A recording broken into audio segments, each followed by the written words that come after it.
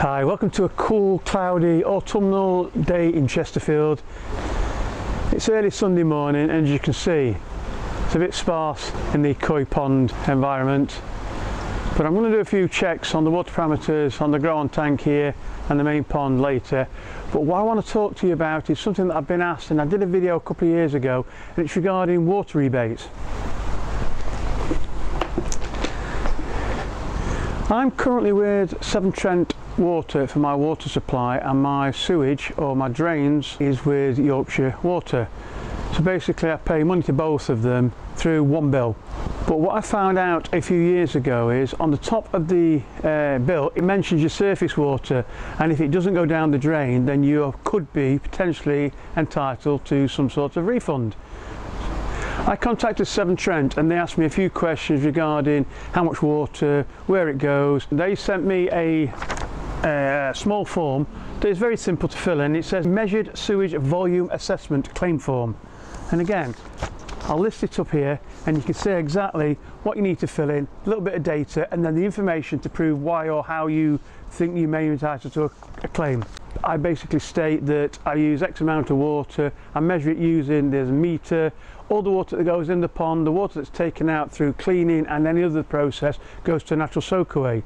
They then refund the amount of water that I can prove.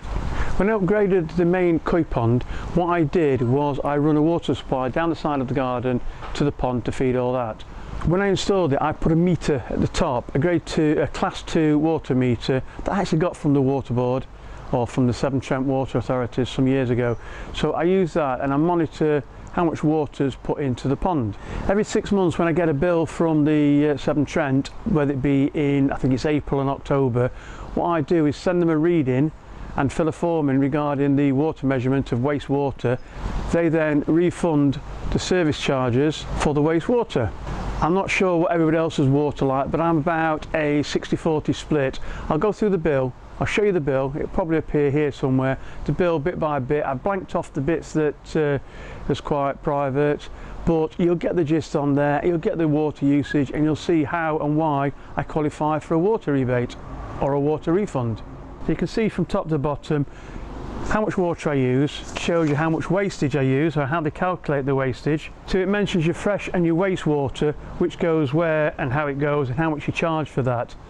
But it clearly states at the top of the water bill that if you think the surface water or groundwater does not drain off your property into our sewers, then please let us know. You may be entitled to a refund. I'll show you how my setup is, and if it's similar to anybody else's, you too may be entitled to a refund, rebate or a saving on your water bill. Not all water authorities are the same, but if you go online I'm sure there's something similar for all the authorities. I'll give you a walk through and I'll show you what we have in place.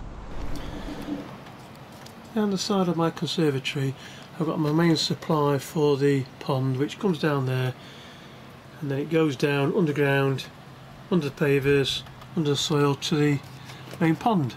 And what I've got here, which I'm not sure if you can see properly,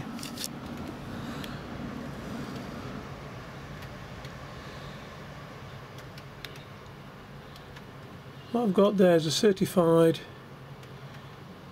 class 2 water meter, and all the water that passes through there goes down to my main pond. The main water goes underground, under the soil, down the side of the pond and into the filter house. When I changed the grass and put the artificial grass in, there was a pond before, so that is all gravel and the bottom drain goes actually under the edge of that shed.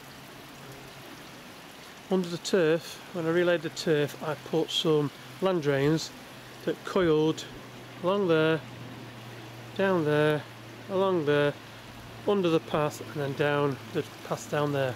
And the reason why I did that is the next door's conservatory drain there doesn't go to drains or anything, it just goes to soil, land, grass. So that actually runs down the side of the fence and soaks through into my garden, and my grass is normally sodden and muddy. But since I put the land drain in, it makes it a lot better.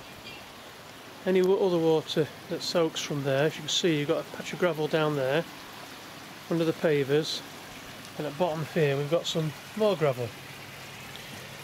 That's where the land drains come out, and what it does, it soaks down there and goes underneath the floor of the filter house. Underneath here we have a concrete base with a drain hole in there that goes through, and that is where the Secoh is. Under this concrete is a foot, if not more, of gravel. The concrete is put there just so I can put the footings for the base of the floor. So you've got a concrete base, you've got some house bricks set about, you've got some pallets, and then you've got the boarding on the top. As you can see, the shed is sat on breeze blocks, but inside there is all gravel as well, and that goes down probably 2 foot. And then at the side of the back of there you've got the Secoh, the rest of the gravel, and it runs down into the field. Can't see the actual drain at the moment because of the floorboards etc, but the 3-inch drain comes down there, goes underneath there, side of the inlet, then down into the Secoh. The waste from there also goes down into Secoh, as does the water from there. So once I took my reading, I filled in the claims form, attached it to an email, sent it back to customer services. 2 weeks later I got an email saying that I got a new bill, and you can see the old bill there is £506 in credit, the new bill is £609 in credit, which is a difference of approximately £102. The charges and everything are exactly the same, but what they've done is taken into account the readings as submitted. So as you can see, Yorkshire Sewers is £102.33p in credit.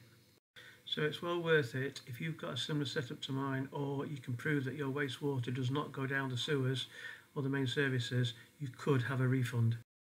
Thanks a lot for watching. I'm sorry it's taken a while to get the video produced, but I was waiting for the refund to be issued by Severn Trent on behalf of Yorkshire Water, just to show how much refund or savings I've had by claiming the water and the non-use of the drains.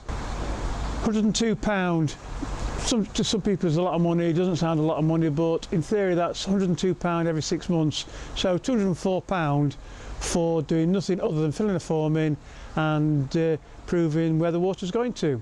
If you're in a similar situation, there's a good possibility that you might be entitled to a similar sort of refund, discount, rebate, however you want to call it. Like I say, this is how I managed to get a refund through Severn Trent on my setup. If anyone's got anything similar, or if anyone has any questions about it, please write them in the comments below and I'll answer them and help you as best I can. If you're not already subscribed to the channel, please hit the like button, hit the subscribe button and check out some more videos. From a cool autumnal evening in Chesterfield, thanks a lot for watching. Happy ponding.